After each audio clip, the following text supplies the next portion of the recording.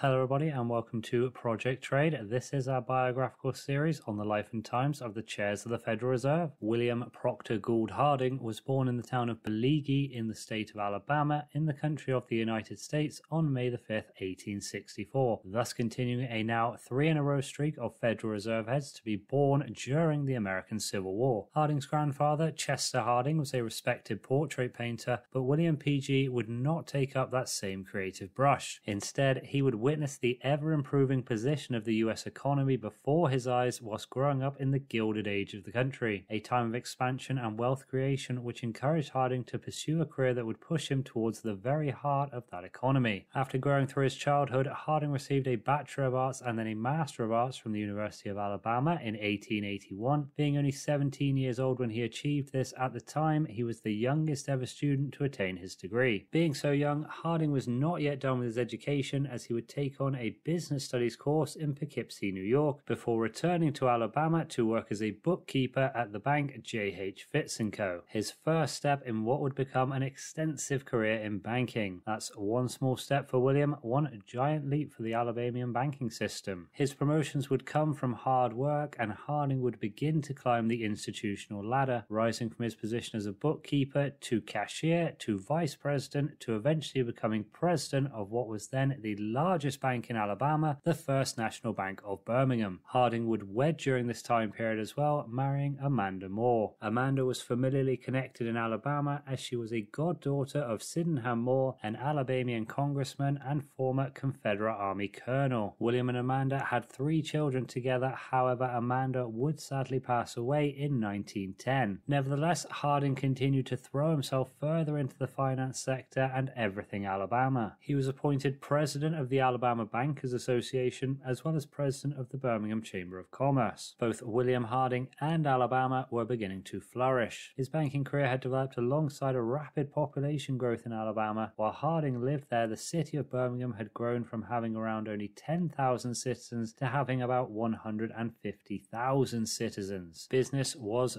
booming. However, despite becoming an Alabamian banking hero, Harding would sell out from his businesses in Alabama when he was appointed as a member of the Federal Reserve Board in 1914 by then Democratic President Woodrow Wilson. Harding would first read about his appointment in the newspaper and was initially unsure about taking the role due to the costly pay cut he would invariably have to suffer through. He was eventually convinced to get on board by Wilson's emphasis on the ever so righteous patriotic nature of the position, the honor of serving one's country in a credible role of influence and power. Despite having never met Wilson at this point, Harding was persuaded. The Federal Reserve had only come into existence the year prior when the Federal Reserve Act 1913 had passed. For the year after passing the legislation, U.S. Treasury Secretary William McAdoo and his assistant Charles Hamlin were busy setting up the practical base and structure that would bring the Federal Reserve to life. Harding would push for his beloved Birmingham, Alabama to become home to one of the 12 regional federal banks